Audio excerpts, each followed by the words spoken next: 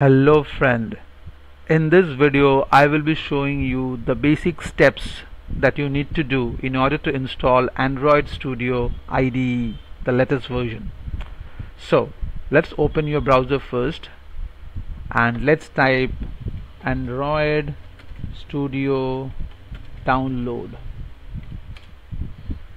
This will bring you to the very first link, that is directly from developers.android.com. So click the link and here it is.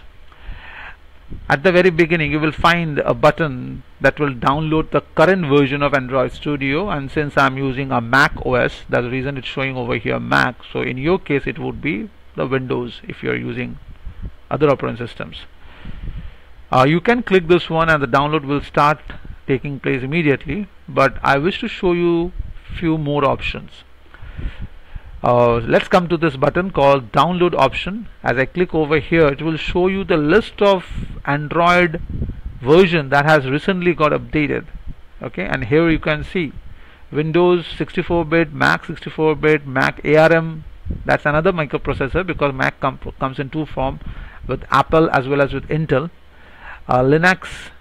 So all these are different version of OS, but point to be noted over here is all these versions are in 64-bit.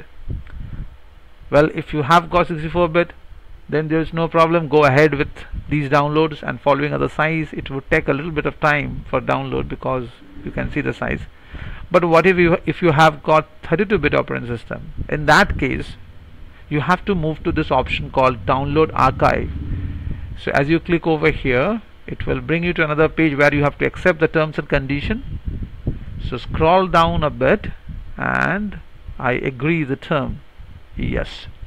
This provides you the list of all the IDE of Android Studio that has been uploaded till date. So the last version has been on May 2nd. Now you can just go and check individual versions over here, but I would tell you that if your OS is 32-bit, then you have to scroll down a little bit and you have to go to the version Android Studio 3 and it's following. So you have to scroll a bit down. See, it's going for Android version 4, and here it is, Android Studio 3.6.3 that was uploaded in 2020. Why I'm saying this? Because if you click over here, you will find something important. See, Windows 32-bit version. But what if you would have gone for Android Studio 4, which got released on May 28th? Would you find 32-bit? No. See, 64-bit, 64-bit, 32-bit is missing. So for those who have got 32-bit of operating system, they have to go for this one. Yeah, I do understand you are downloading a little bit older version of Android Studio. So of course the best solution would have been to go for update of your OS. Until then you can work with this version. So if you download this, it will be a zip folder, and then you can unzip it.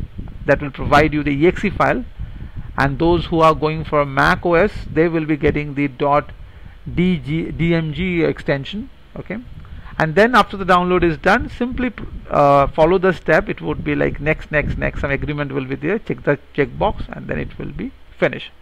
So it will take a while for installation. Okay, once you have done the installation, then a few more configuration you have to do before your IDE is ready to start. So here I'm going to end this video. In the next video I will be showing you that once you have downloaded the IDE, once the installation is over, what would be the next step so that you can run your first Android app. Okay, until then, have a nice day.